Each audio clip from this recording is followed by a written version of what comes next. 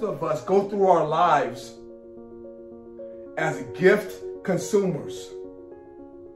That means we see people we love, singers and writers and actors and musicians and athletes, and we consume what we know is maximization of their gift. Yet many of us never sit down and say, you know what? What is my gift? What am I supposed to be bringing to the earth, to the world? And that's where the disconnect begins to happen in all of us.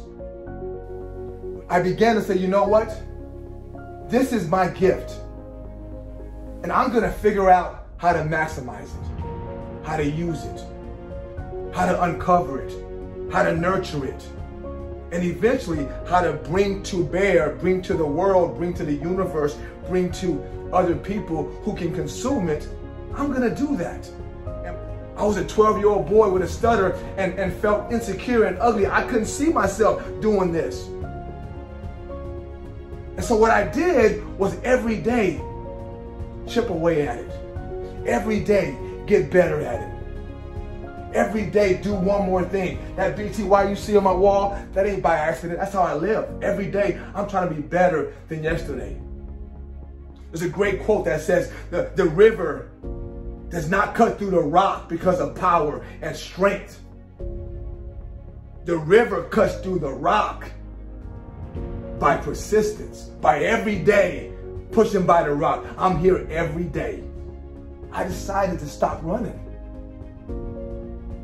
and embrace all of me. Not just this, not just the abs, all of me. Every part of me, the power and the vulnerability. Right? The strength and the fear. I tell my son all the time, I say, when you train hard and you practice right, you walk on the field different. You go on the court differently when you know you train for it. You go in the classroom differently when you know you study for the test. Give me the test. You walk, it's a pride that you earn. It's a pride. And so I'm going to use that same acronym to teach you guys the 5 elements of how you can take this opportunity and come out of it better. Not only better than you thought, but better than you even might have wished. P. The P is purpose. Right? Every day you wake up in your life, have a purpose. R. Responsibility. Be responsible for your stuff, for your life, for your greatness. I don't need you to help me on my greatness. It's mine. What's the I? Identity. Who are you? What you stand for. Your identity, guys, carries you. Your identity goes with you. Again, good and bad. And no one's going to care why you did it. Why you were the way you were.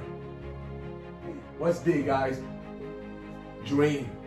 You have to dream, guys. You have to dream about what you want to be. Right? Your dreams drive your thoughts every day. You dream about it, you think about it. Your thoughts drive your actions. If you think about it, you act upon it. And your actions determine where you're going. Last one. E. You got to expect greatness. I expect to be great. And you should expect to be great. Right? So that's pride. Right? Pride. Purpose. Responsibility. Identity. You dream and then you expect. You ask yourself, who am I going to be after this? Right? Who am I going to be after this? Because this is going to pass. Right? For all of us. Right? There will be a moment when this is gone. This moment's gone. Who will you be after that? From the same moment in time, from the same opportunity in time. The question is, how many of those kids who will then be men and women, how many of them will be from here? Right? They'll have pride, right? They will have earned the pride to walk around differently. Right? They will have earned the pride that you get from fighting adversity. Right? They'll have earned the pride of coming through stuff, the valley of life that we all go through. Many of them will have that pride that we all want. The question is, how many of them will be from this pride? From this group? From this school? From this community? From this family? From this team? It could be many. It could be many. It could be few. It could be many. It could be few. It could be them, or it could be you. The choice ultimately is up to you.